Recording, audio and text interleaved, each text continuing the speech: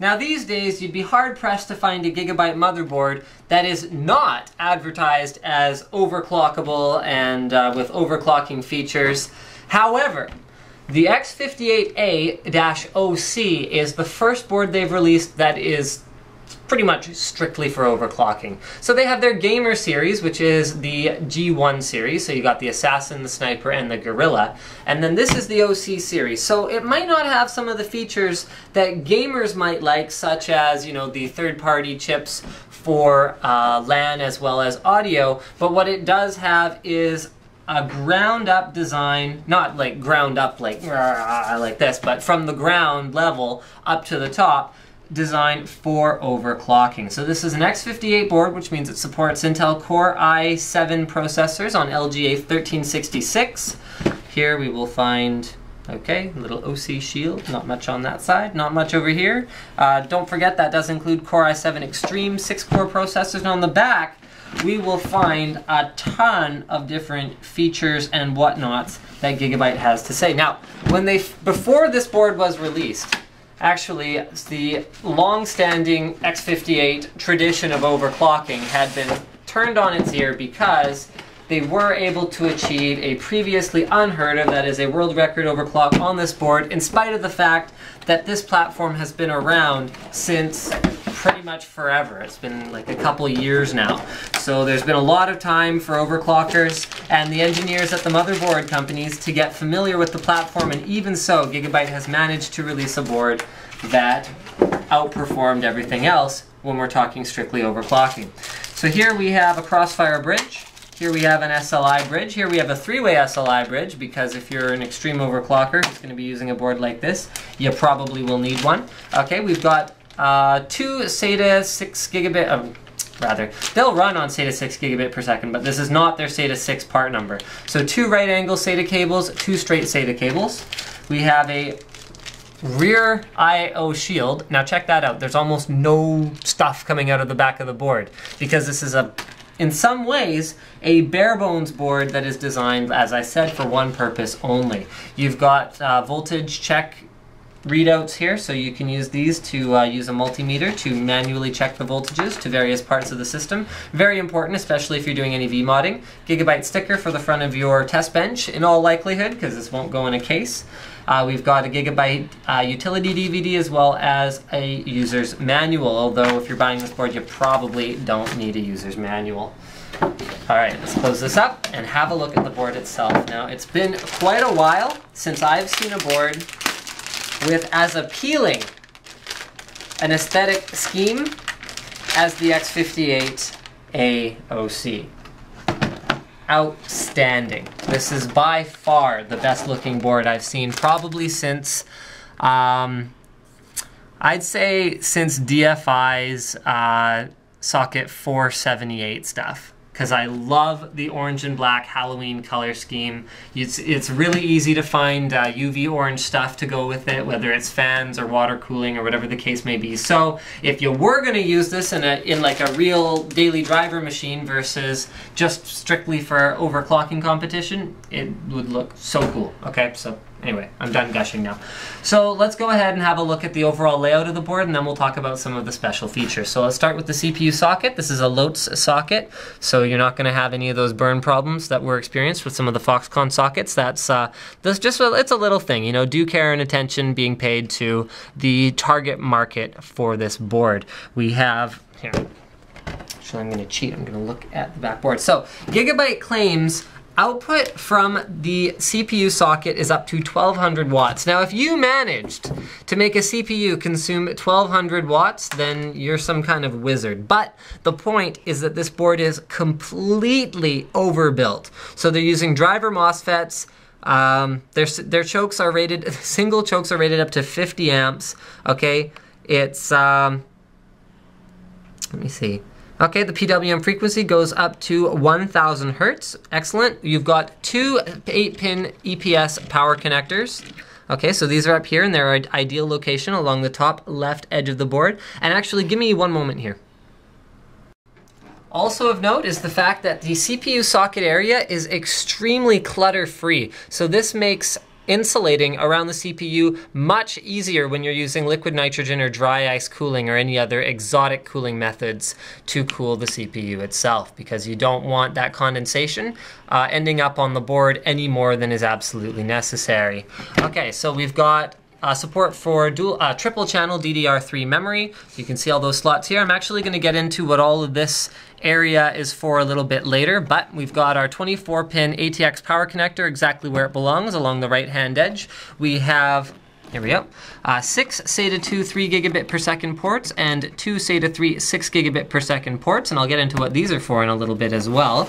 We have all of our front panel connectors here. We have our front USB, including on-off charge, so that means you can charge your devices even when the system is powered off. They're claiming up to 40% faster as well, which is very nice. There's your front audio, okay. We don't see anything special in terms of the audio chips being used or the LAN chips being used. It looks like just Realtek chips. So nothing special there. As I mentioned before, this is not for that. This is for overclocking. Serious business. So we have dual graphics support in 16x, 16x mode, or quad graphics support in 8x, 8x, 8x, 8x mode. So there are no additional chips. That means no NF200 chips, no Lucid Hydrologics chips, nothing like that. This is in order to make sure that there's as little latency as possible. It's yet to be proven in any meaningful way that those additional chips and the bandwidth they provide are able to improve benchmark score. So that's why they have opted to not include those on this board. We have one PCI slot, so if you need one, you have one. And then moving right along, we have an extremely beefy cooling solution for the North Bridge as well as for the power delivery system. It's also LED lit, so you can see the power cables here and here. So these strips right here are actually going to light up, and this one right here actually lights up, so the board should look really cool when it's powered on, but that's just an aesthetic thing. So what I'm talking about here is just the fact that these have very, very beefy aluminum heat sinks. It's going to give you a lot of room for heat dissipation, although some of the more extreme overclockers may even just remove the whole whack and put a pot on the North Bridge itself. So they've thoughtfully made the South Bridge and North Bridge heat sinks completely separate. They haven't connected them via a heat pipe in order to make that possible. All right, so let's talk about this neighborhood up. Actually, no, let's talk about this first. So here we've got CMOS clear switch as well as a BIOS selector switch. Actually, hold on, is that the BIOS selector switch? I might be a little bit confused. Okay, give me a sec. Sorry guys, this is the Pwm frequency switch, so you can go from 600 to 800 to 1000 hertz very easily up here. All right, all of these buttons over here all have different functionality. So this is the OC gear. So what that means is that the frequency up and frequency down buttons are either going to go up and down by 1 megahertz or 0.3 megahertz. So if you change the gear, it changes how fine the control you have over the base clock is. This button right here is just a 1-button overclock, so it just sets the CPU to 4 gigahertz on the next boot. This is pretty self-explanatory. That's the CPU ratio up or down with the press of a button, so there is no delay. This is just a plain and simple hardware adjusting button. Awesome. We've got a power switch as well as a reset switch, and here are all our voltage measurements. So you can use the little plugs that came with it. Here, I'll show you guys that again so you can see how they go in. Yeah, here you go. And then the other ends of these are compatible with your multimeter, so you can use the leads on there to check the voltages to a variety of things. So you can check the QPI PLL, VMCH core, CPU PLL, DDR VTT, the VDIM QPI VTT, as well as the V core. So that's all of your critical ones right there. We've also got an LED post indicator, so that'll help with any troubleshooting that you may have to do with this board while it's being benchmarked. We've also got a couple other things here. So this is smart. Right here.